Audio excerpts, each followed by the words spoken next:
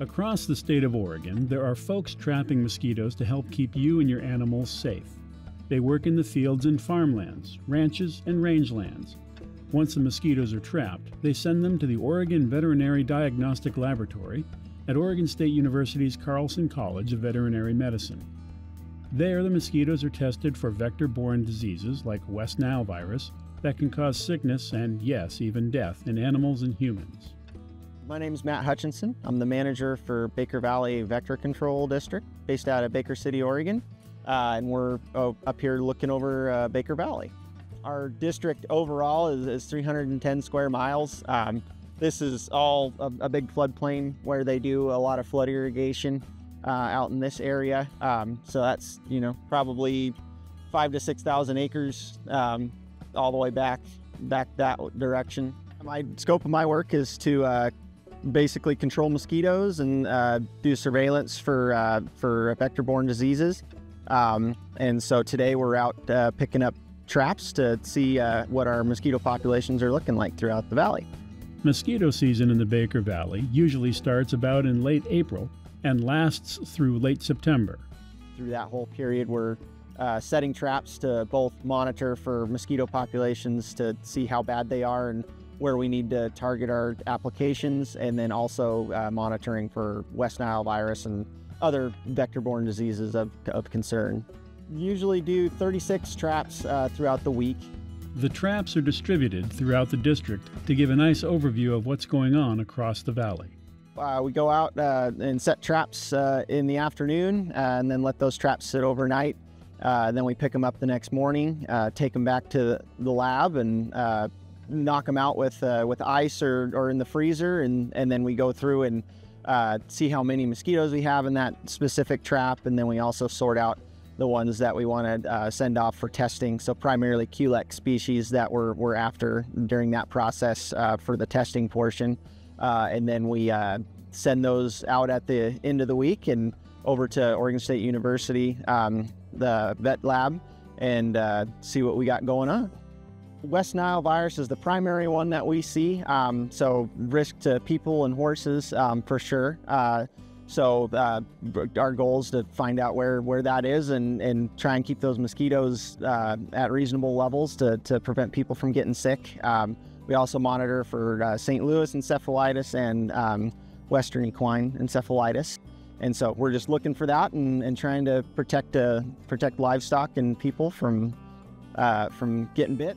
Setting a mosquito trap here. So the way we keep track of everything is we just kind of have a master list and of what site it is, and then each site has a number. So this site is number 8. So I'm just getting in here and grabbing the number 8 trap.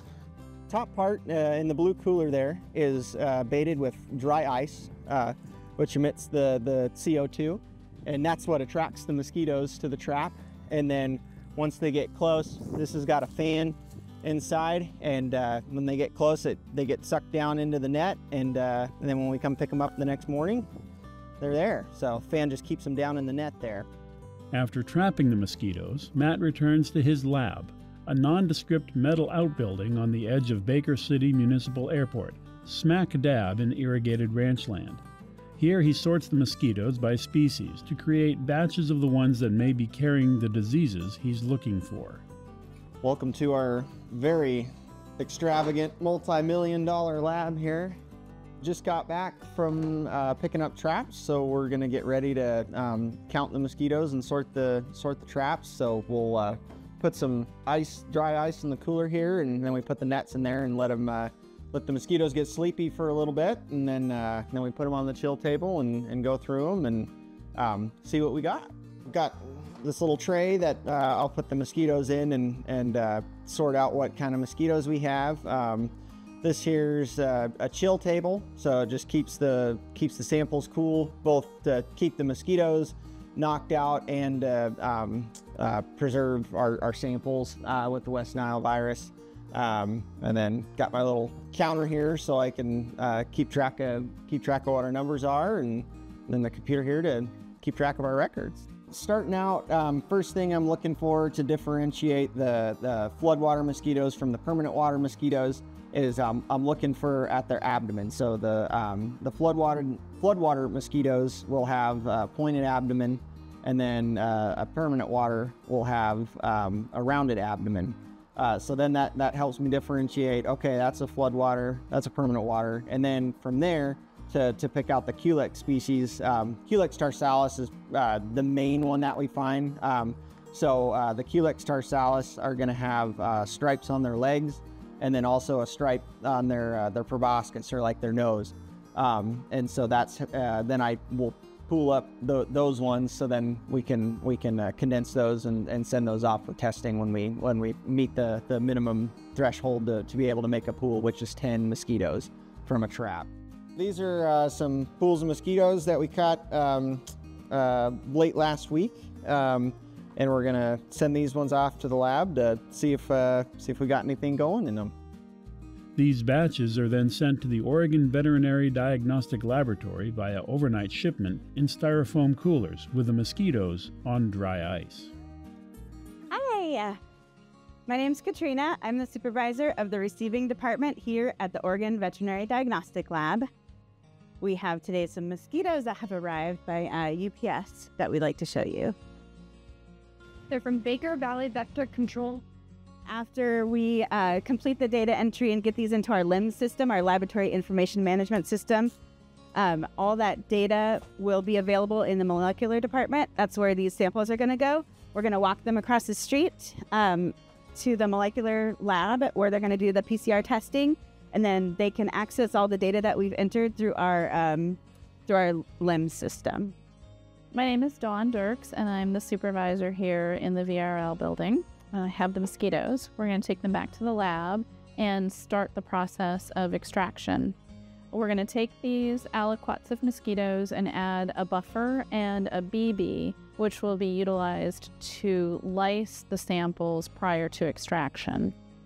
We take the mosquitoes and we shake them up really, really fast, and the BB will shear the mosquitoes so that they burst open. That releases the cells, and from there we're able to extract the nucleic acid. And we have the ability to create super pools from these individual pools of mosquitoes. Each pool can have up to 50 mosquitoes, and we can pool 5 of those together for a super pool. We test those, and if the super pool is negative, we report all of the pools as negative. If the super pool is positive, then we take the individual pools and test them again as individual samples to determine which ones are truly positive. So my name is Andrea Hunkapiller, and I'm the lead technician in the molecular diagnostics lab.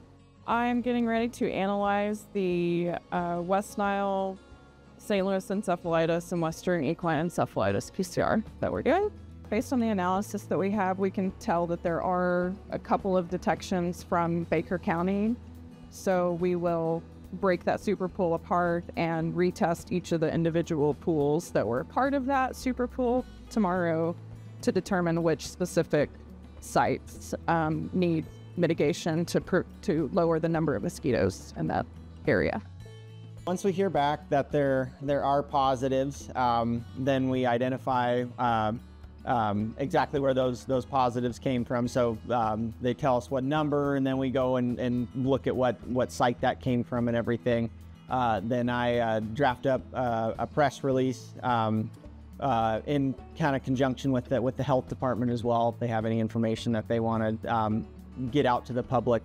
And then I share that with the local media outlets and just the general public, so they can be notified and do some more mosquito control activity in that specific area.